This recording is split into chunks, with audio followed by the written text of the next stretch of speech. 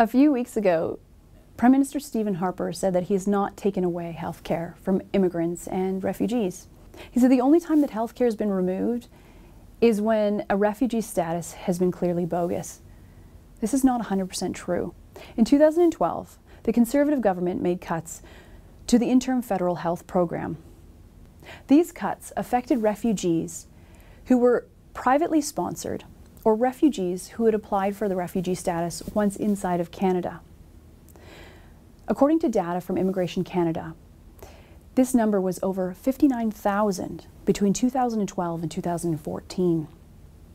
The refugees who are not affected by this are ones who are directly assisted by the government. This number between 2012 and 2014 was over 18,000.